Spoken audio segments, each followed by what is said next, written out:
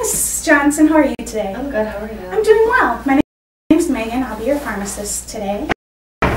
Looks like you've had this prescription before for Ventolin, but it's just changed a little. Okay. Can you tell me how you were taking your Ventolin before? I was actually taking it a lot. I just was like a little short of breath, and I was taking, I think, every 4 to 6 hours. Okay. I was taking it. All right. Well, it looks like to try and help it improve your side effects a little, that we're going to have you taking it twice, 2 puffs at a time rather than just the 1 puff. Okay.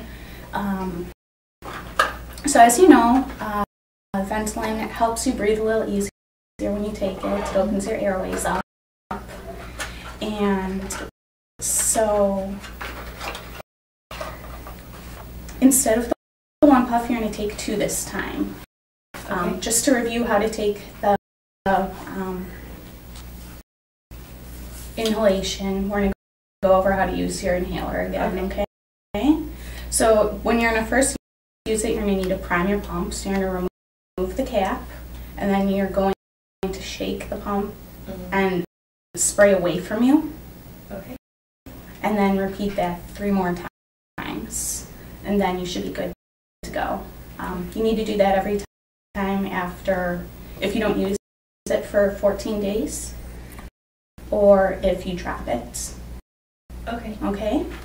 And so then when you use it yourself, you're going to breathe out as much as you can. Put your lips around the mouthpiece with the cap off already.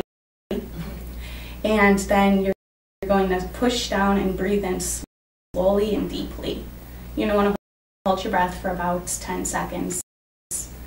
And then since you're taking this with 2 puffs, you're going to wait about a minute and then repeat that all over again. Okay. Looks like your physician wants you to take this either before you do any vigorous activity or just as you need. So if you're out playing soccer or something and feel shortness of breath, you can take it every 4 to 6 hours also. Okay.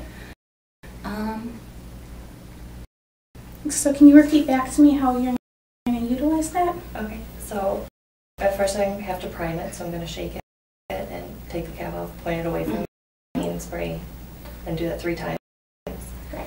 And then I'm going to shake it, take the cap off, put it around my mouth, breathe out, and then push down and breathe in at the same time and hold my breath for 10 seconds.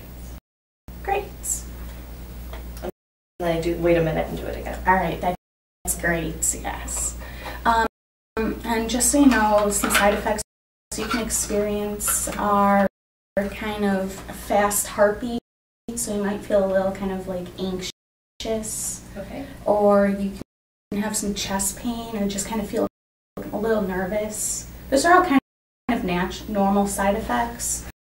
But if they get to be a little unusual, you can call us or call your physician, and we can see maybe if we can change that